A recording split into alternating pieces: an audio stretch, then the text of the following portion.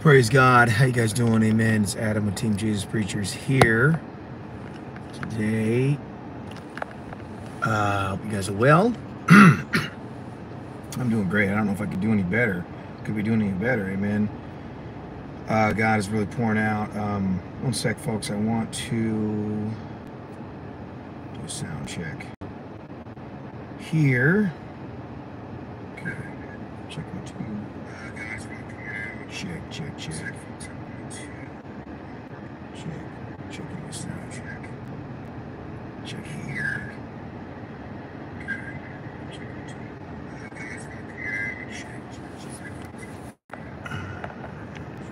Okay. Appreciate your patience. You're well. Trying to get this mic working. It's been having problems. Just 1 second.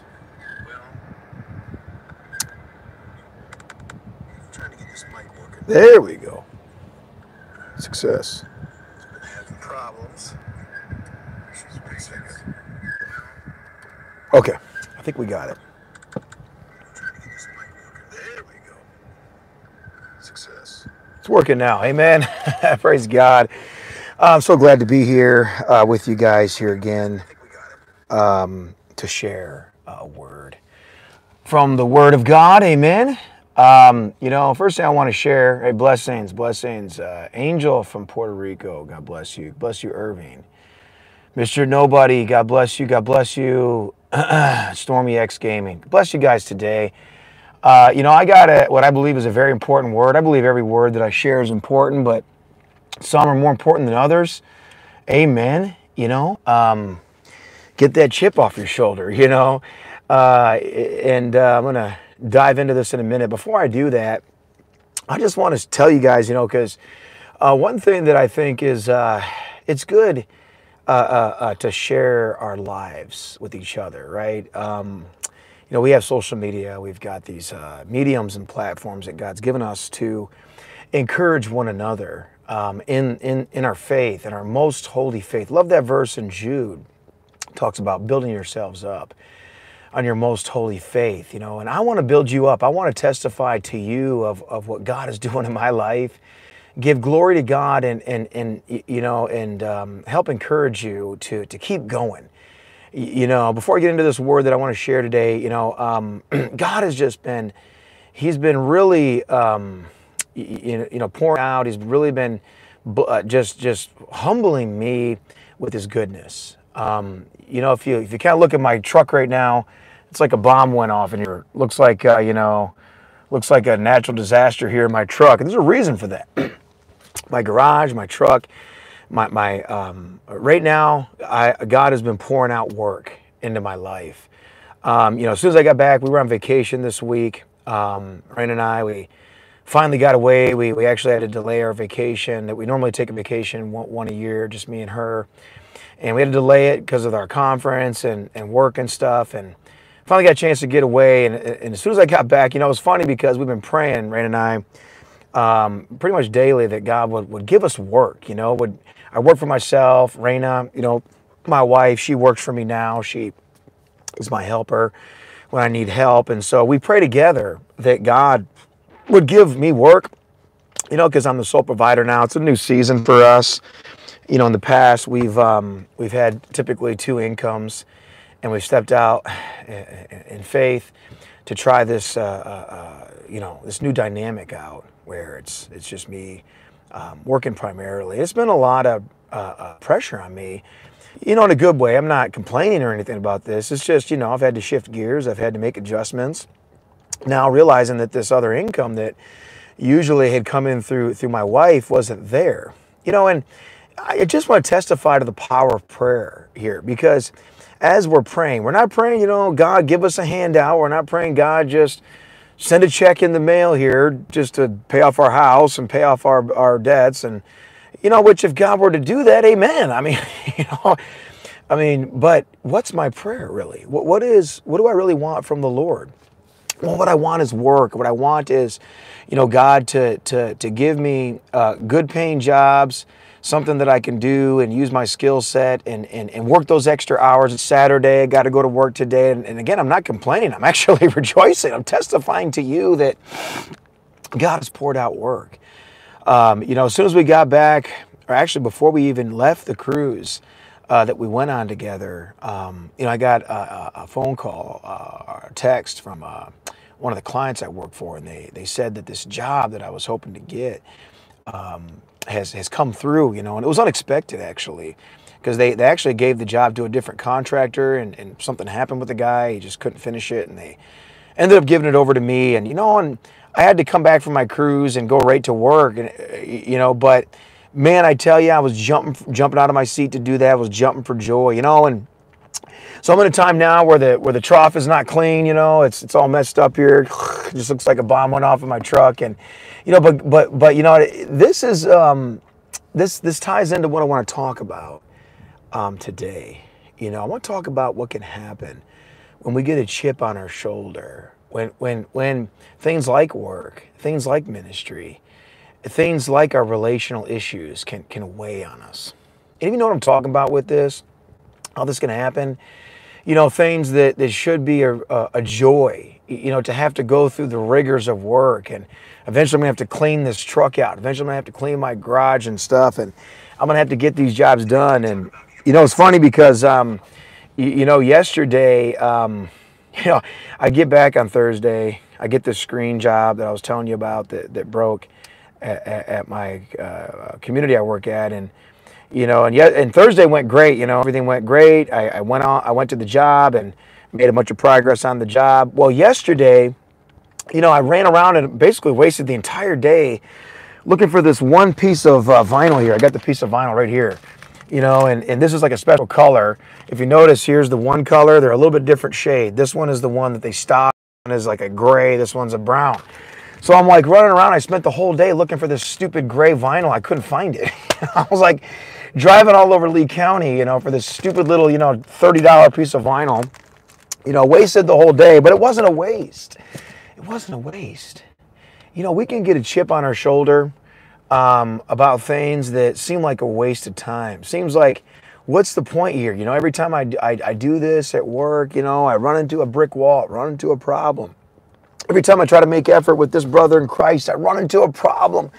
And we can get this chip on our shoulder. We can get this burden that starts weighing us down, And, it was funny because yesterday when I saw how the day was going, and, many of you who have maybe your own businesses or just in general, no matter if you work for someone else or you work for yourself, you'll have these days that it just seems like, you just can't get anything done. It just seems like there's no progress happening. You're like, man, what is this all about, Lord? I mean, I just spent, all day driving to look for this piece of vinyl. I couldn't find it. I mean, what's the point of all that? But you see, I think the whole point of these situations that God, I believe, has ordained for us to go through, no matter if there's a mountaintop experience or a valley experience, no matter if there's a day where it seems like everything's just going so smooth and so perfect, or days like yesterday for me where I just got nothing done. I made no money. I lost money.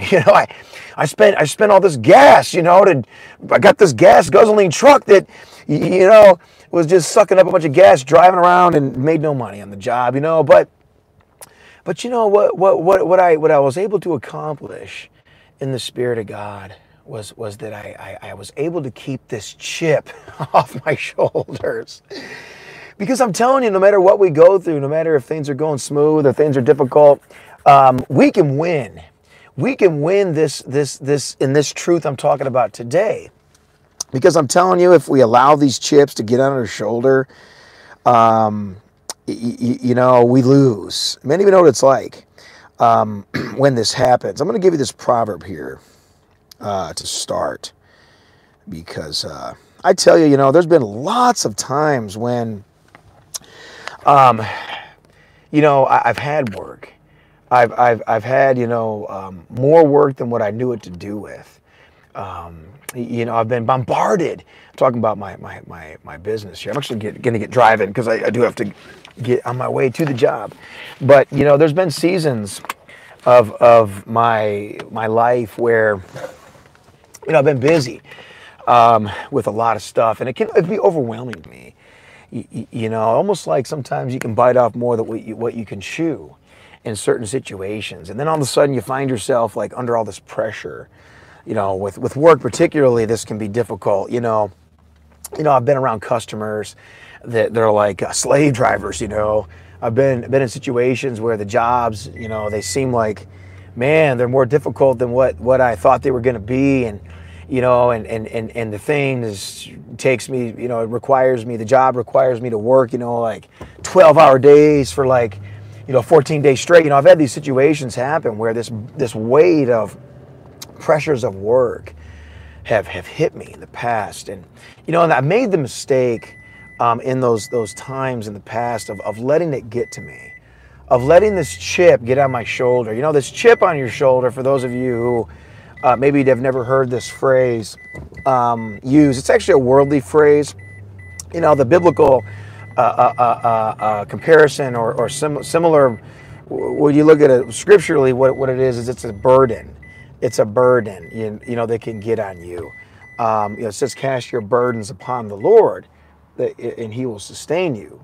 Psalms 55 says. And so this chip on your shoulder, this worldly phrase, hey, people will say this, when somebody's got this like bad attitude. Hey man, why you got this chip on your shoulder? Why are you letting this thing get to you?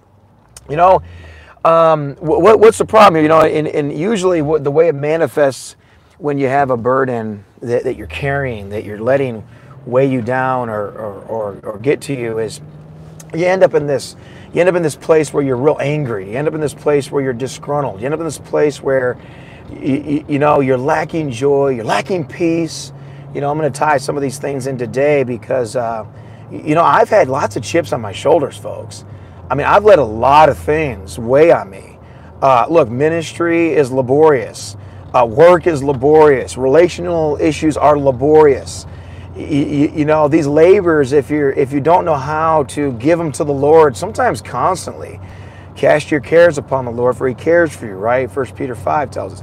If we can't learn how to do this, to keep these chips off of our shoulders, we'll get weighed down. We'll get burnt out. We'll get, so disgruntled and angry.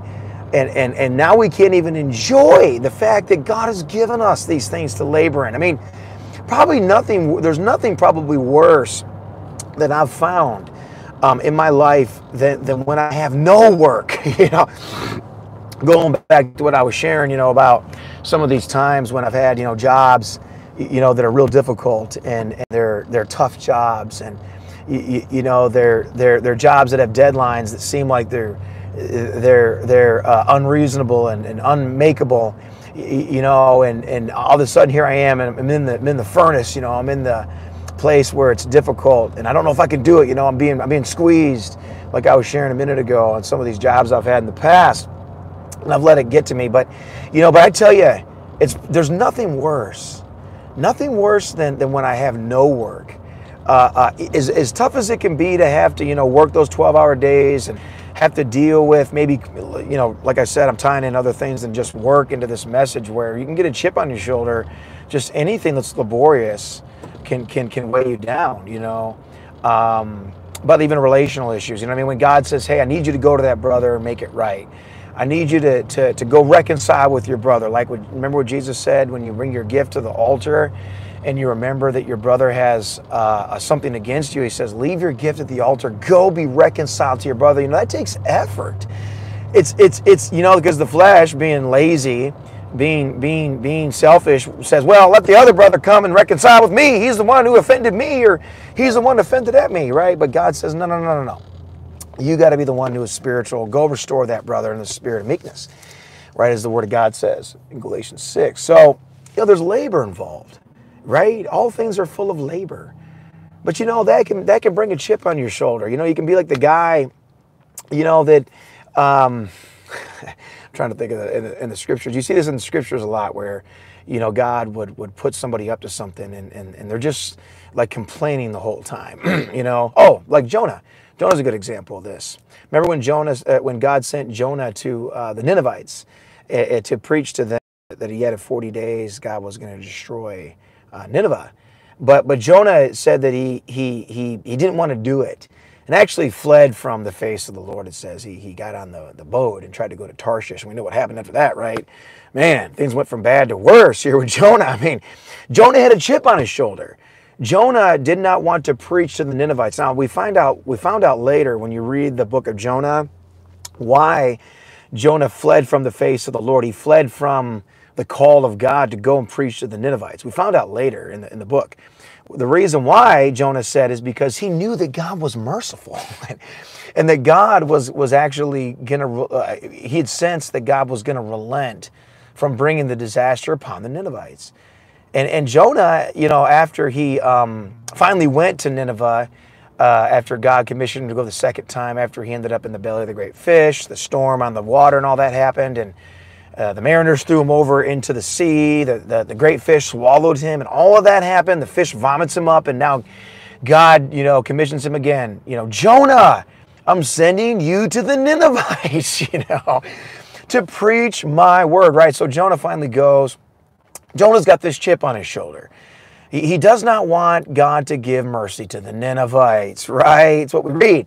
And so Jonah, after he finally preaches the word of the Lord to the Ninevites, it says he sits outside of the city of Nineveh and he waits for God to bring disaster upon the Ninevites. But God doesn't bring it. God does not bring the disaster that Jonah was hoping for upon the Ninevites. And we know what happens, right? It says that this fig tree grew up. I think it was a fig tree. And Jonah was under the shade of the fig tree. It was really hot out.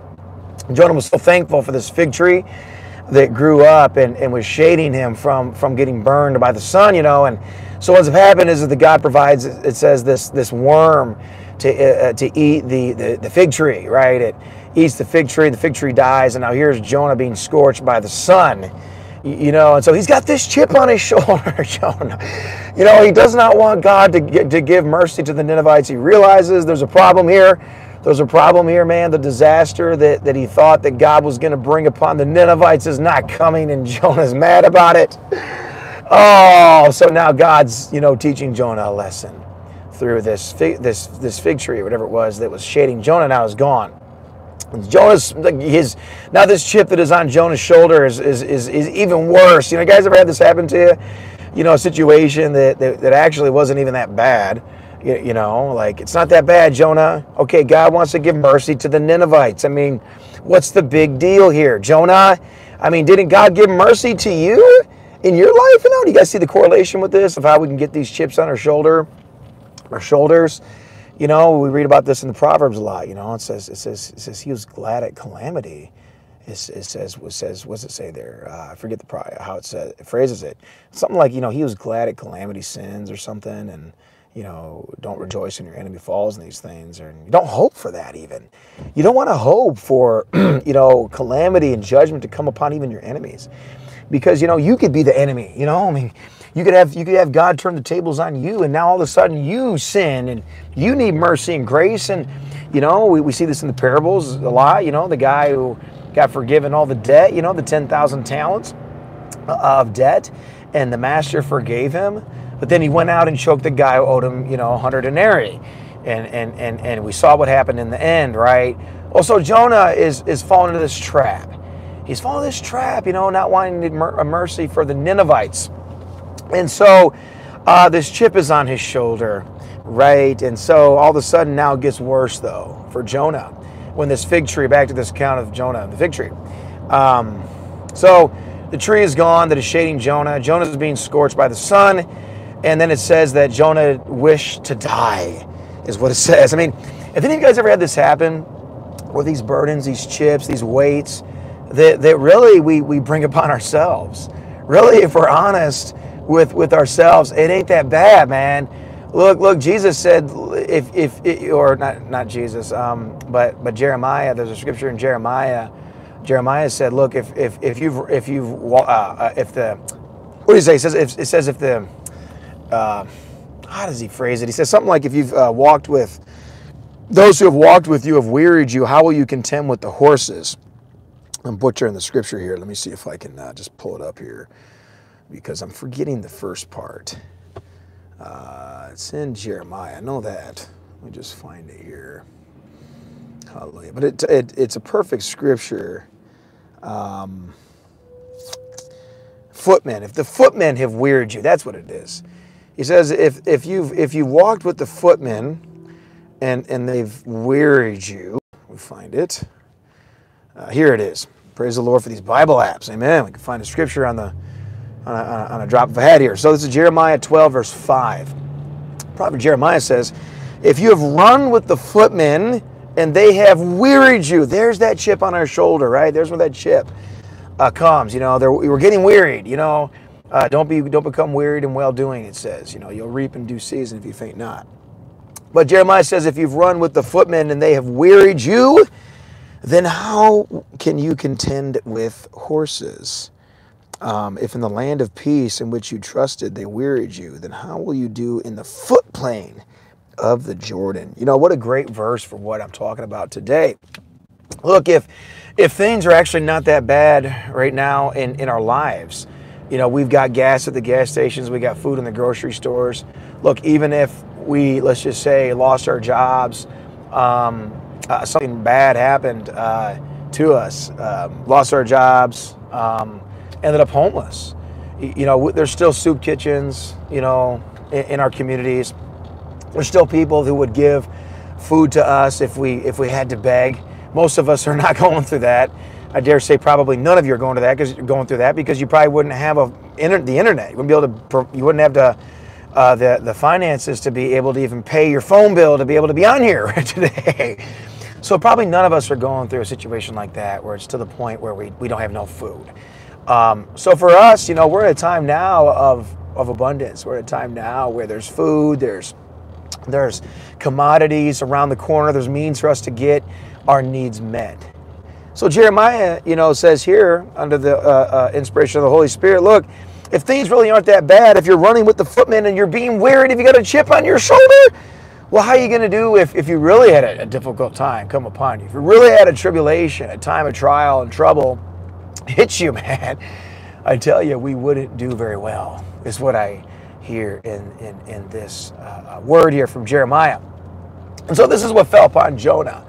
Back to the account of Jonah here that I was just recounting to you. So Jonah, you know, things aren't that bad for Jonah. You know, okay, Jonah, God wants to give mercy to the Ninevites. It's not the end of the world here, right? So Jonah, you know, goes outside the city. He's got this chip on his shoulder. He's now being scorched. And this is what it says. It says he wanted to die. He wanted to die, man. I mean, it's like Jonah was like, it's almost like he was suicidal, is what it sounds like. He was depressed. He had a chip on his shoulder, and now he wanted to die. But God, you know, didn't grant, you know, Jonah to die. God gave Jonah a word. You know, the word was, Jonah, you know, this fig tree that I made grow up in one day or whatever it was, and cause the cankerworm to eat it. You know, you have mercy on this fig tree, Jonah, for which you didn't make it grow. I mean, you know, this fig tree grew on its own. You didn't create this fig tree. You know, it's not your fig tree. It's my fig tree. You know, God's basically saying, but yet when it perished, you know, you had mercy on it. You wish the fig tree was still alive here to shade you. You know, but what about these? I think it was like 100. What's it say? What did he say? I forget. He said, I think he said 100,000 people or something. I think he numbered how many people were in Nineveh. He says, what about all these people that are in Nineveh? You know, and all the cattle and livestock. You know, I mean, what about these people, man? Which are much more valuable than this stupid fig tree, Jonah. I mean, should not I have spared these people? Why do you got this chip on your shoulder about me sparing Nineveh? You know, do you guys see what can happen when we get this attitude?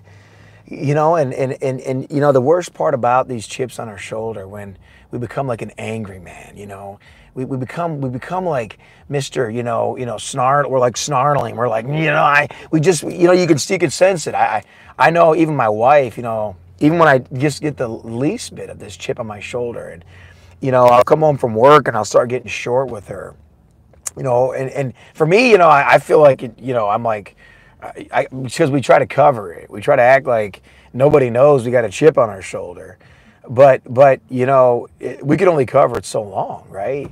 We can only hide it so long before God starts to, induce us to let out that anger, that wrath, that you just an outburst of wrath. It usually comes out on somebody close to you first, on your spouse, your friends that are closest to you.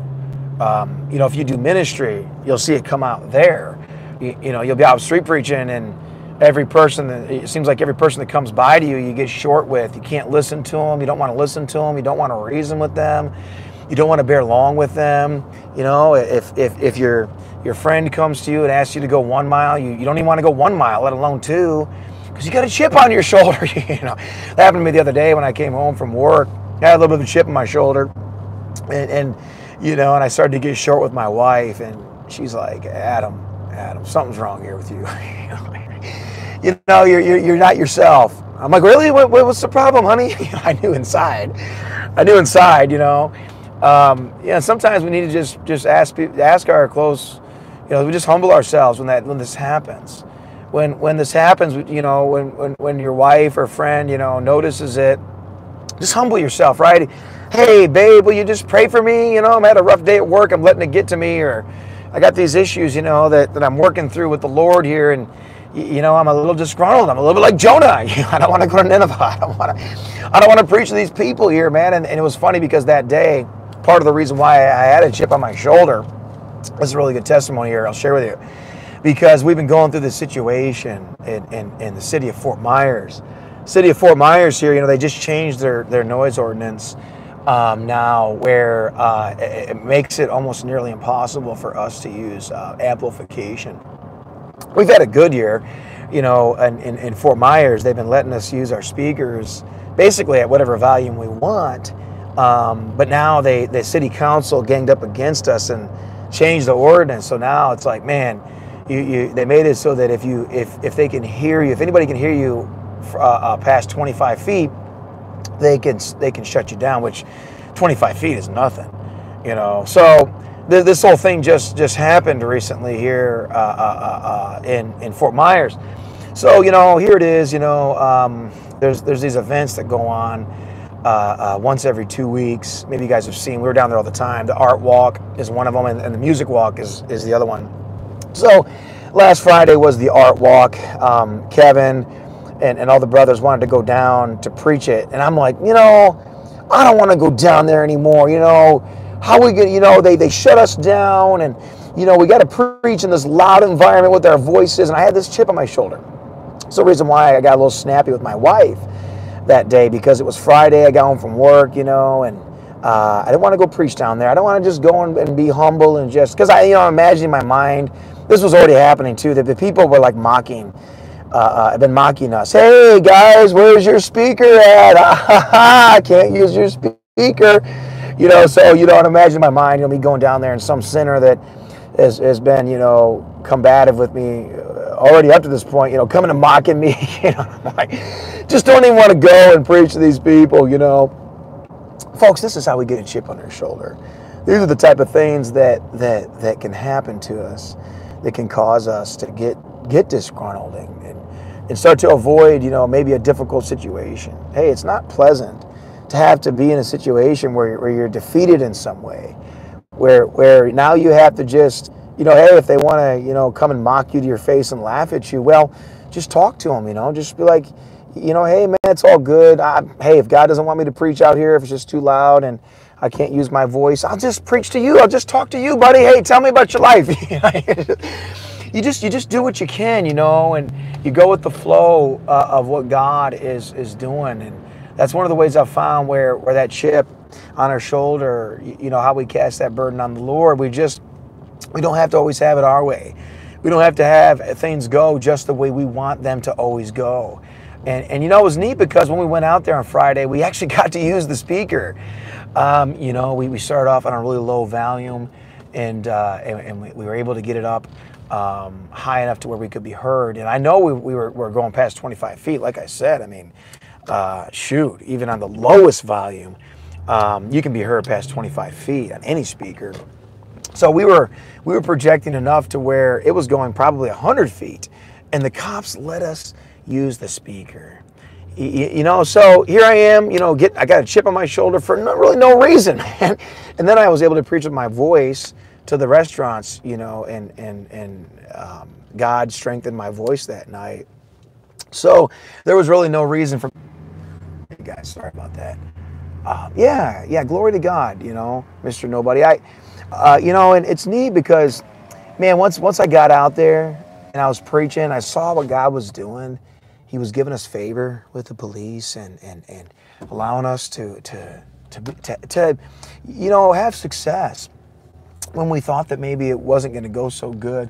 You know, it was like God really poured out His goodness into my soul, and I had to repent. You know, I had to sit before the Lord and repent. Why did I have that chip on my shoulder? Why did I let that get to me? You know, I want to get to the point where whenever I feel that chip on my shoulder, that weight, that whatever it is that I perceive in my flesh to be some burdensome thing, you know, that's what it is. You know what I mean? You get this idea in your mind, you know, something maybe even that in the past, you know, was enjoyable. You had that merry heart. You had that cheerfulness about it. But now it's not that way anymore, you know? Maybe your job, for example, you used to love your job.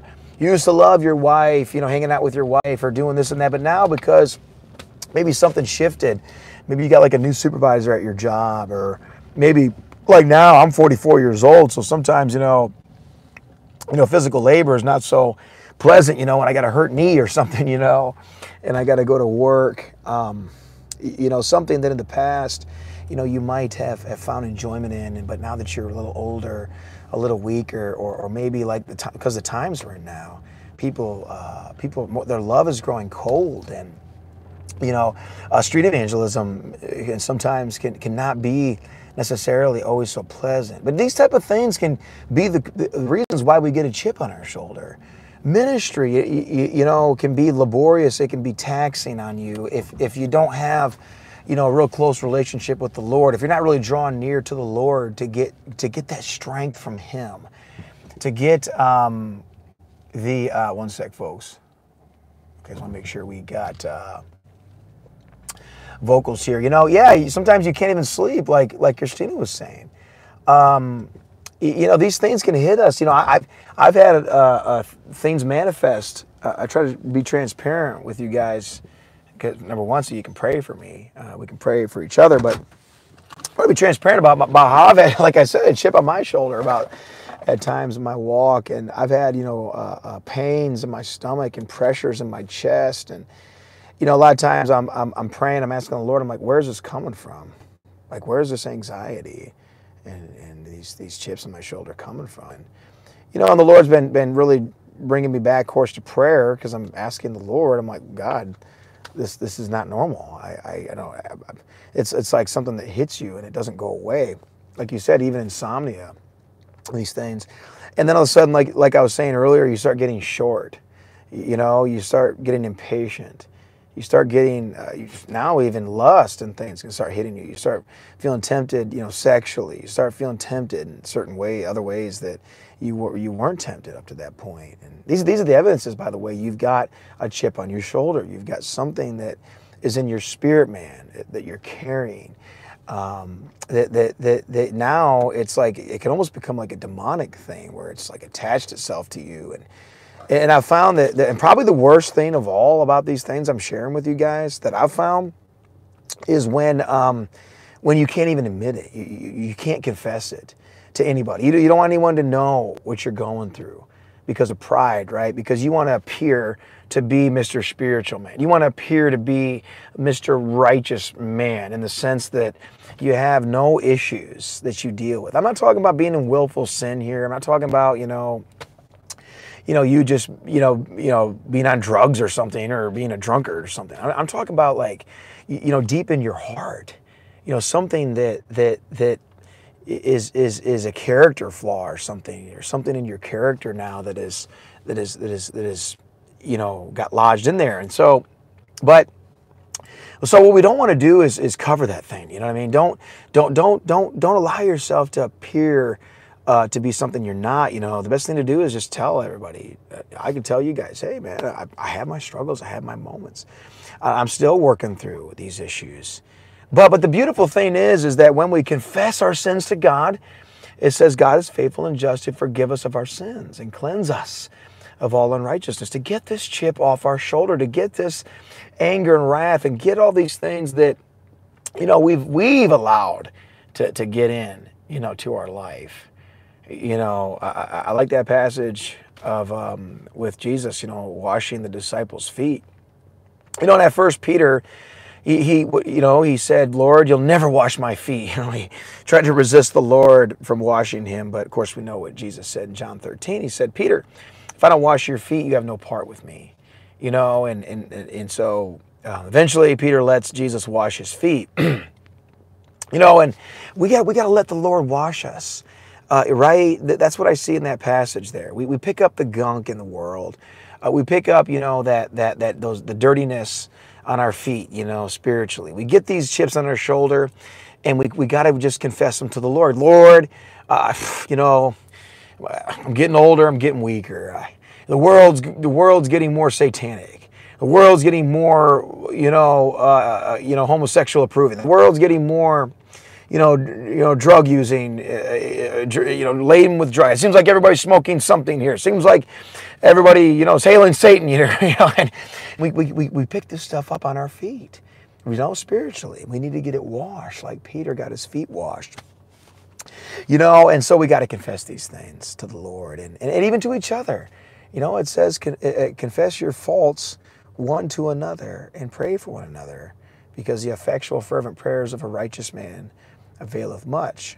And so that's got to be the first step. Don't act like you got no chips on your shoulder. Don't act like you never deal with this, because we all can have our moments. Just like I said with my wife the other day before I went out to that preach. I got to just ask my wife to pray for me. She knows me better than anybody else. She's my wife. And I don't want to act like I got no issues with with those who are closest to me, because they know. Of course, God knows. I mean, all things are naked and open to the eyes of him to we must give an account. And that's when it gets really scary. When we start trying to hide things from God. Now you're like Adam and Eve. You're hiding in the garden. They're hiding in the garden from God. Adam, where are you, Adam and Eve? Remember this? I mean, when after they had finally eaten of the fruit of the tree of the knowledge of good and evil, Eve gives in to the serpent, and she gives some to her husband, and now they know they're naked. They're hiding from God out there in the vineyard. God's like, Adam, where are you? Adam. It's kind of like with Cain. I thought about this passage. I use this passage all the time with Cain and Abel.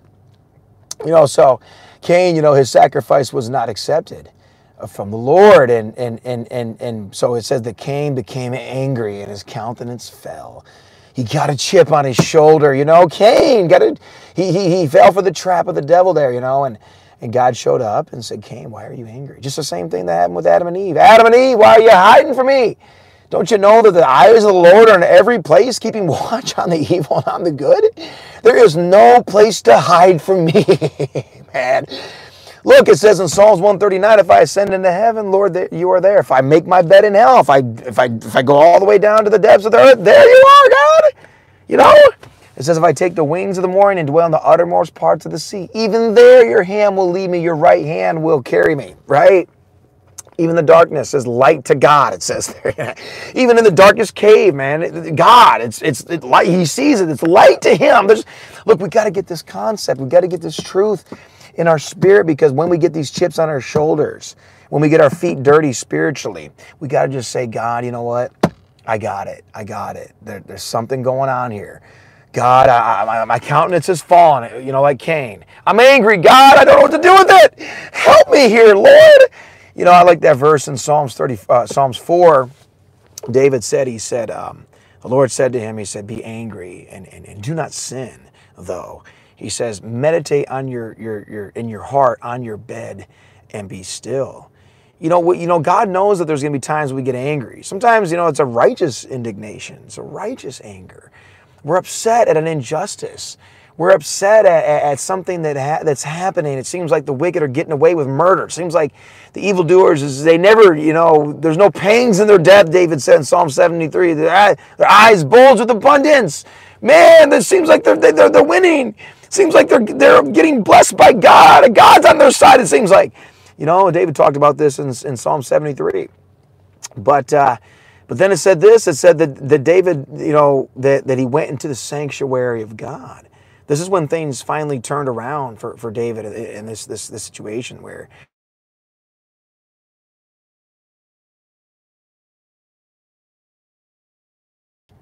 hey guys, sorry, there we go. Sorry about the interruption there. David's going through all this chastening. David's going through all this trials. And he's watching the wicked. Seems like they're getting away with murder. Seems like they never have any problems here. But it said that David, once he finally went into the sanctuary of God, again, we get into that prayer closet. We get into that place where it's just us and God. And we're confessing it to God. We get around our brothers in Christ. We're confessing our problems to our brothers in Christ. We're working through difficult situations and disagreements. We're not, taking a high seat and trying to lord over people, our Christian brothers, these type of things, elevate ourselves above them. No, we're trying to we're trying to esteem others better than ourselves. We're trying to do these things that the Bible says that are the keys to our success. And so David went into the sanctuary of God. It says in Psalm 73, and then he understood their end. He understood that there is an end coming for the wicked, folks. It's going to be a disastrous end. So we don't need to worry about it, right? So we get these chips on our shoulder. We get these things that we're battling through in our life. So we got to confess them. We got to just confess them to God, because He already knows. Everything's laid bare in God's presence, right?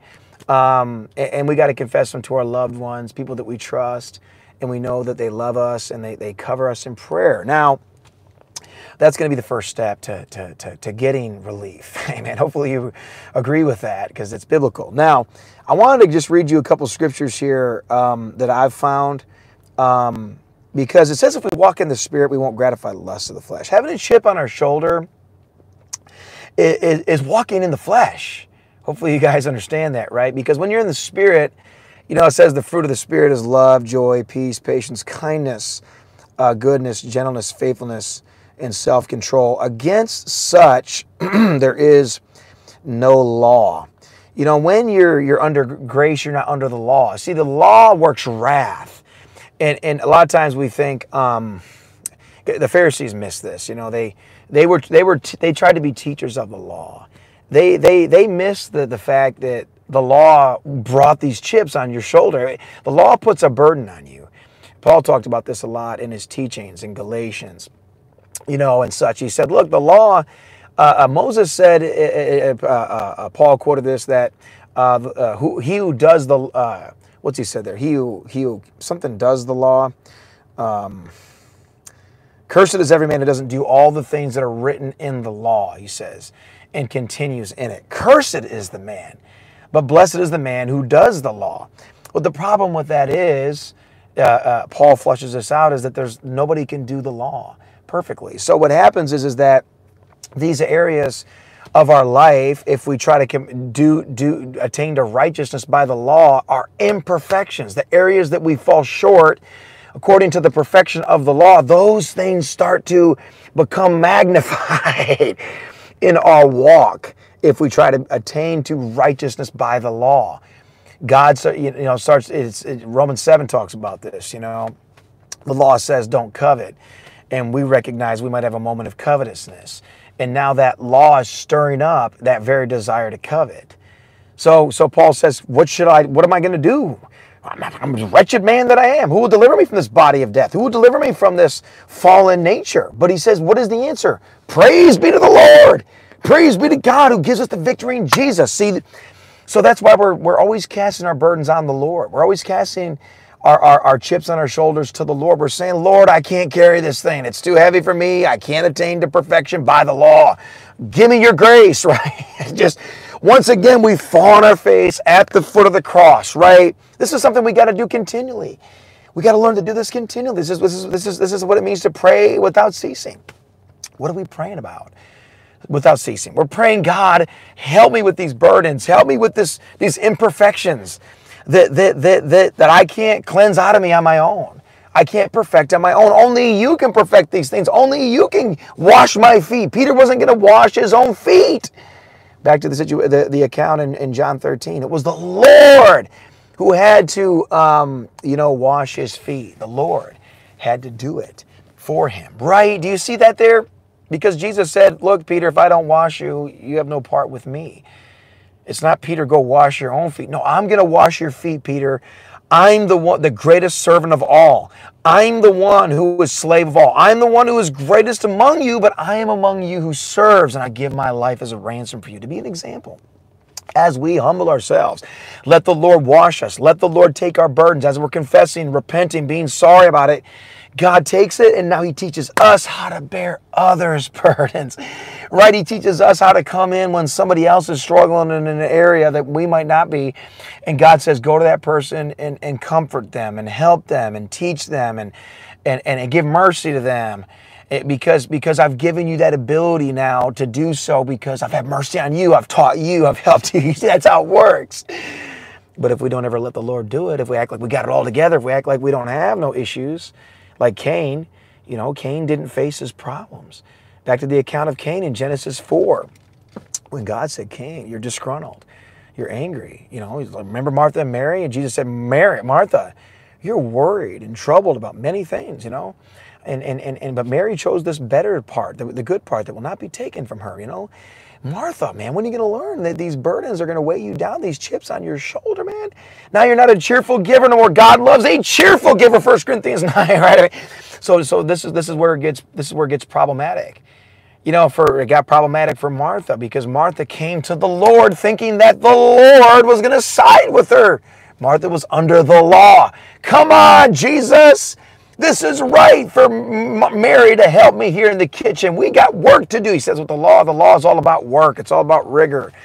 It's all about the power of man, the power of the flesh, not about the power of God. And Jesus called her out on it. Look, Martha, this thing that you're doing, it's becoming a burden to you. No longer is it a labor of love. No longer is it something that you're doing cheerfully here. So what's the point? You might as well be like Mary here and just be still and know that he is God. Just quiet and calm yourself at the feet of Jesus, man, and get a change in your inner man so that you can go back to the kitchen, because there is a time to work in the kitchen. There's a time to go labor in the field. I'm here at work right now. Just pulled up to the job site. But what good is it, if I go to this job site angry and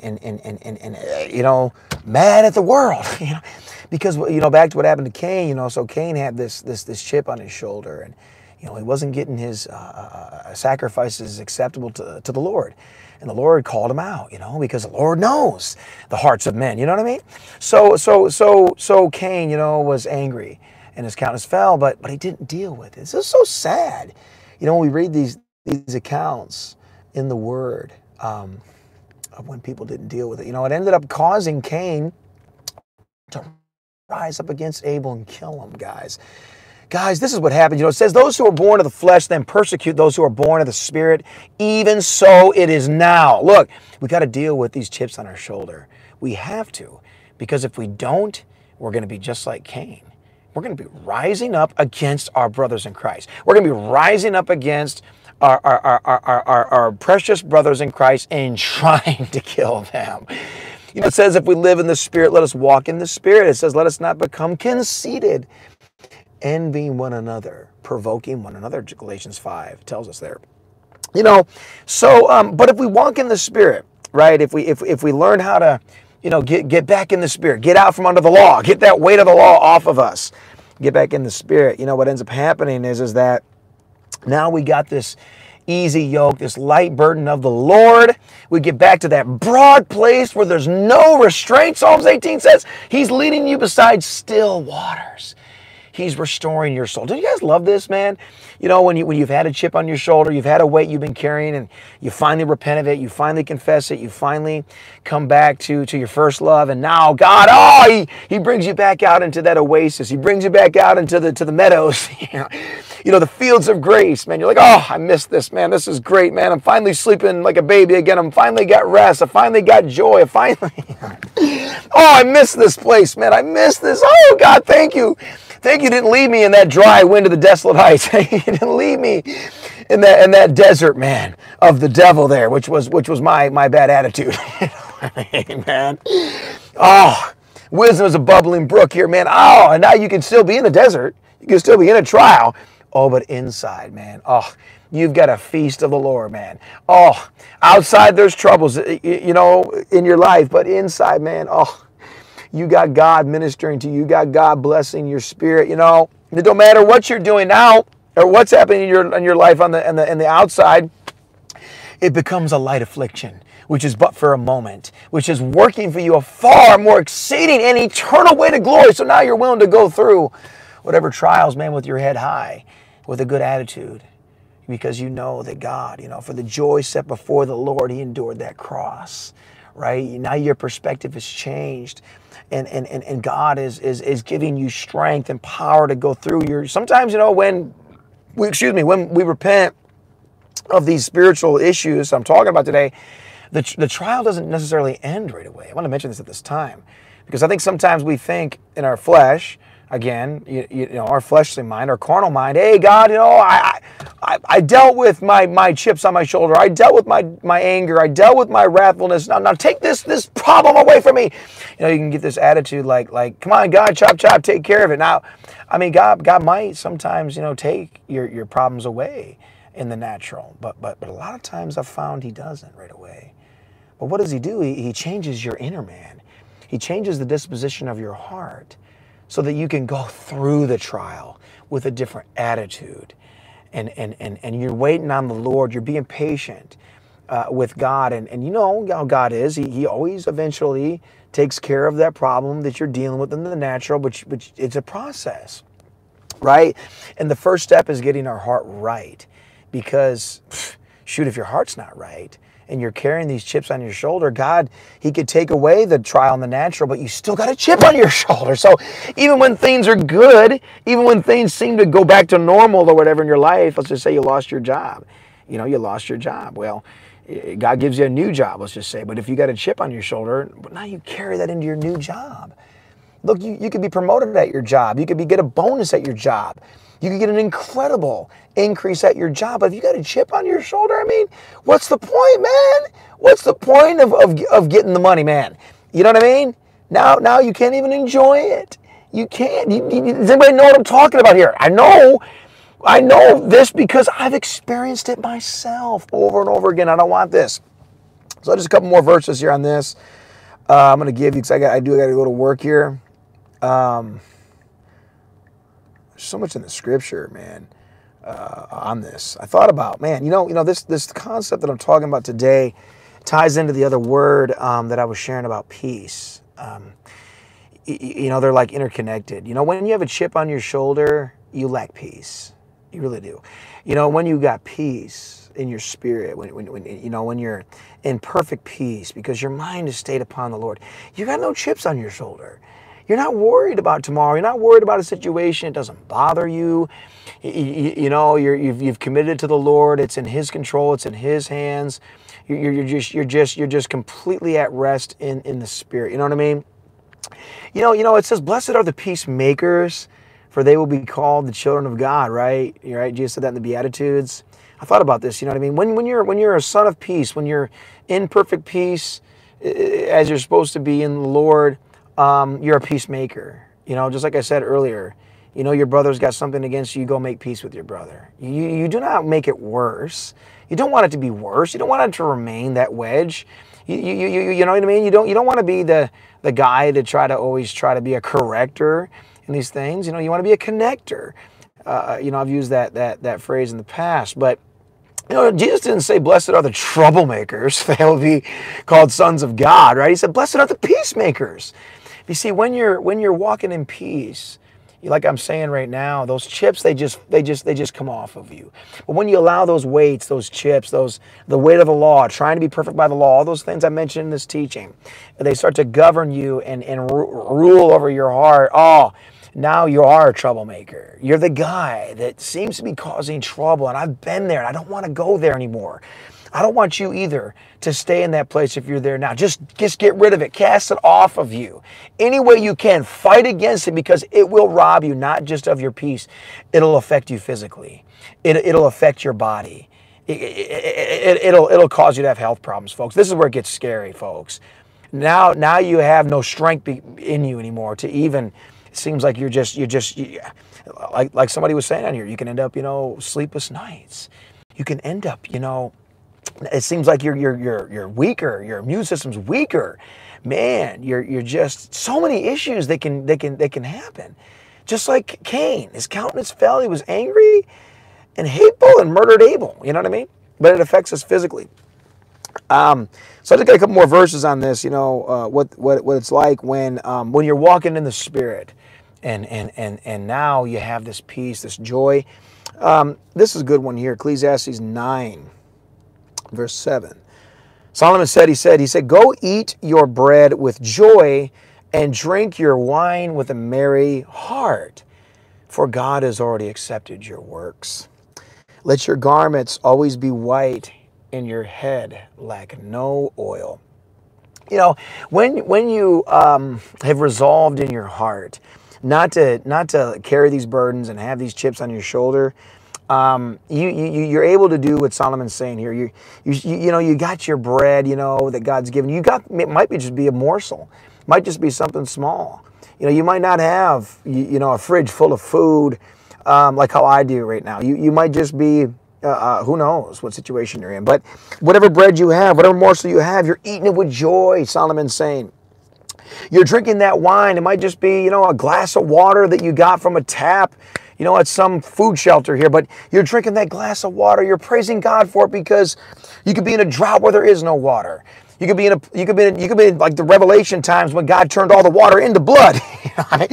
You never thought about this? What it's going to be like for these people, man, who have no clean water?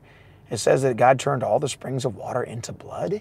And now God, an angel spoke and said that because they have shed the blood of prophets and saints, it says now God has given them blood to drink. Could you imagine not having any water to drink? I mean, so we get this attitude that, wow, thank you, God, for this clean glass of clear, water here. It might not even be the best water, but it's better than a glass of blood, isn't it? You know what I mean? Drink your wine with a merry heart. That's why for me, I want to have a merry heart above anything else. I want to have a cheerful countenance above anything else. That's why I love people like Kevin. Being around people like Kevin who have the joy of the Lord as their strength. People like my wife who's always looking at the bright side of things and always smiling and always rejoicing in anything she can. Hey, look at this little morsel here. Let's magnify this. Thank God for this. So precious here. It could be something so stupid and so little, but it's precious because the scripture says that a present is precious in the eyes of its beholder. Do you make a big deal about every little thing that God does for you? If you don't, then start today. Because drink your wine with a merry heart. Have that merry heart. Stir up that gift that is in you. I want to encourage you today. This is not a message to weigh you down and put another chip on your shoulder. No, this is a message to lift you up. I want you to be lifted up. I want you to see these blessings, that you get a perspective that changes. That can be changed. Something that is like work, Again, I love work now. I used to hate my job. I used to hate having to go and deal with customers and difficultness. And like I said earlier in this message, a day where you're driving everywhere and it seems like, nobody's got this stupid, $30 piece of vinyl. And I'm like, what's the problem here? Oh, what's the problem here? You get mad. You can get a chip on your shoulder. Thinking like, man, they gave me this job to do and I'm losing money. But you know what? Who cares, man? Who cares? Look, I could be dead and in hell. I could be in some terrible situation. Who cares about, having to take a loss here and there? for God, you know. Have a merry heart, man. Change your perspective about your situation. Because it says here, Solomon says here in Ecclesiastes 9 verse 7 that God has already accepted your works. You see, that's one thing I love about the way of the Spirit, you know. When you're in the Spirit, you get a perspective that is beyond your current situation. That's what he's talking about here. God's vantage point is in the vantage point of eternity. He's sovereign. So he sees the end from the beginning. He's already accepted your works, man. Just walk in whatever it is that God has given you to walk in.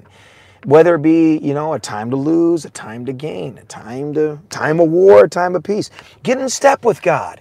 And if something is difficult, if it's a time of trial in your life, you're saying, okay, God has appointed this as well as the other. I'm just thankful that I get to experience any of it. Shall we not only accept good from the Lord and not also adversity? You know what I'm saying, guys? Because when you have that kind of attitude, now you're walking and talking with God, even through the difficult situation. You're like Job, who's struck with boils, who's going through a terrible trial we read about, right?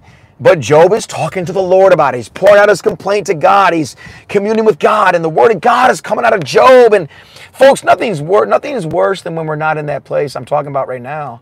And it's like we're just silent. Or the things we say, we can't draw. The word of God can't get drawn out of us because our heart's not right. What's getting drawn out of us, what's coming out of us, is this angry, hateful, wrathful, you know, guy that is embittered, you know, and you know, the devil's what's coming out of us. Is what's coming out of us, folks. We don't want that, do we? Instead, we want to have this attitude: God has already accepted our works. God's already worked it out. All things work together for good to those that love God are called according to his good purpose. So who cares what I got to go through here anyways? Because I'm the Lord's and he's on my side. I don't have to fear what the devil's, you know, mocking me. And that's what he does. The devil comes when we're weak. He comes when trials come, and he tries to, you know, lie to us. Oh, God has forsaken you. God's abandoning you. Folks, don't be surprised, by the way, if this happens to you, if you go through a trial and even people who are, quote unquote, close to you, brothers in Christ, sisters in Christ that are close to you, come and start mocking you. Aha! Adam's getting his, finally. Finally. Oh, Adam sinned and God is abandoning him. Look, even people who are close to you. Job's friends were close to him and they got it wrong. So you don't listen to those voices. You don't entertain those voices. You pray for your enemies. You love your enemies. You just say, God forgive you, friends, because you got it. You're dead wrong here. You could not be further from the truth what you're saying here. No, this is just an experience for me to go through here, whatever it is, even if God is disciplining me. You know, God loves me because he disciplines me. That's what the Bible says. And then I'm going to become stronger as I learn these lessons, it says. It says that the no discipline is joyful for the present, but afterwards it yields a peaceable fruit of righteousness to those who have been trained by it.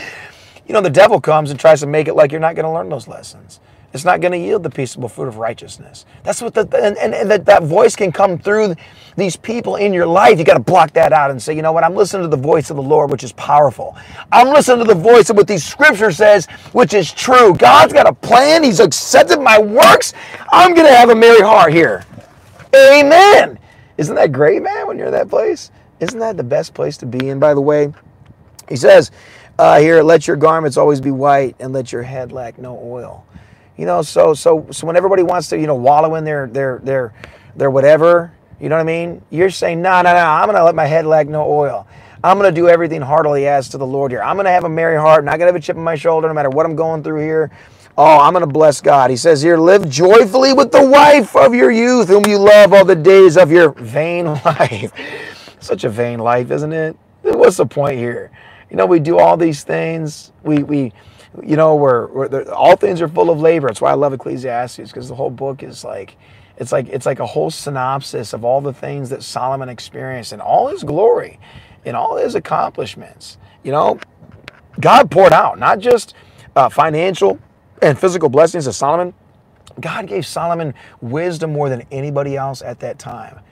But in all of that, he describes the whole thing to us.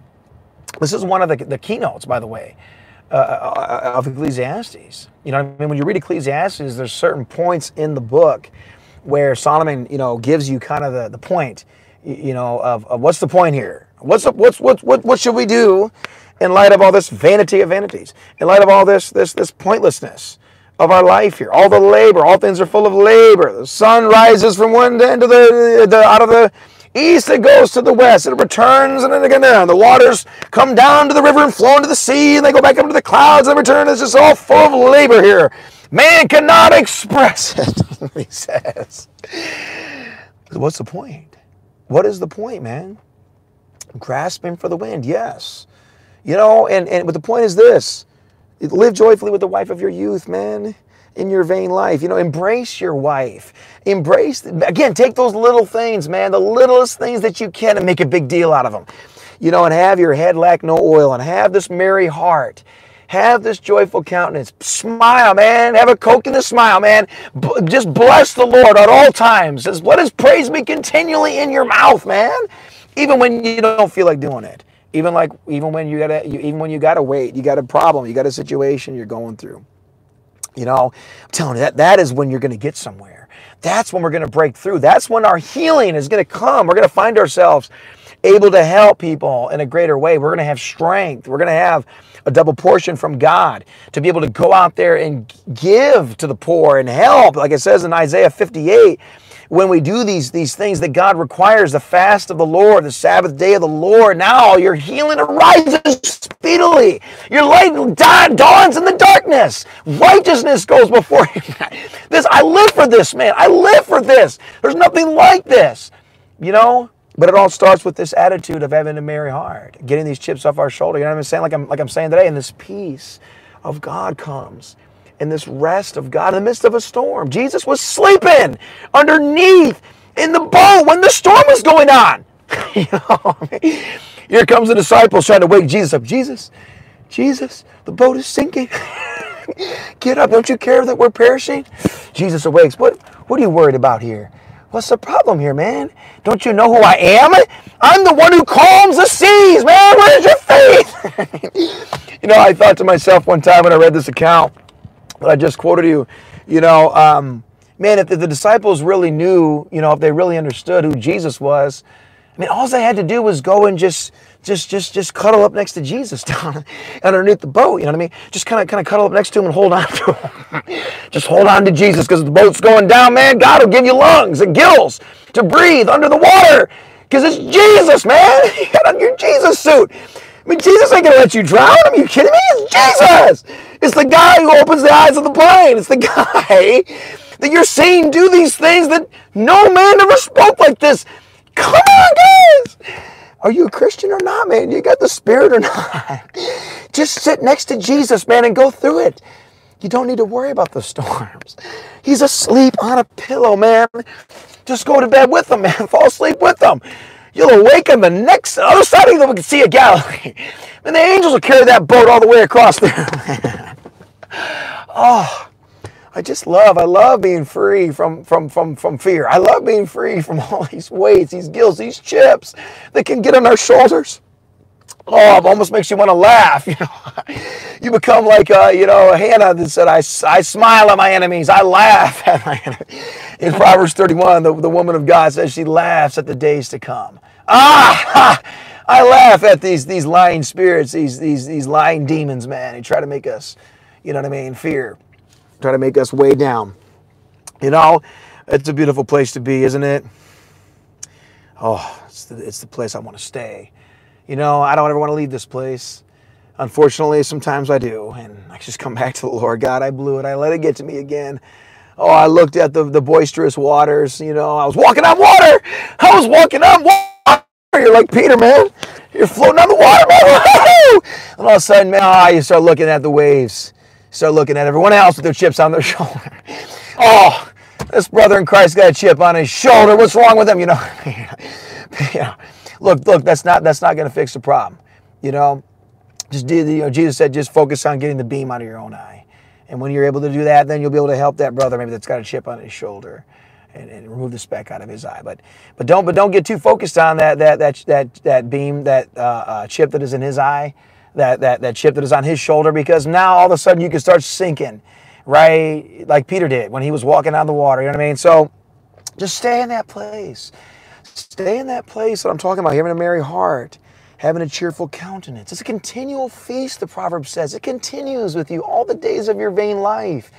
It's the conclusion of the whole matter. Fear God and keep His commandments. This is the commandment of the Lord. I know it is, man, because it's needed more than anything else in this time, especially. So, amen. That's my message for today. I'm going to get going here to work. Amen. It's a blessing. It's a blessing. Amen. Whatever God's given you today, do it with all your heart, as to the Lord, not to men. Love you guys.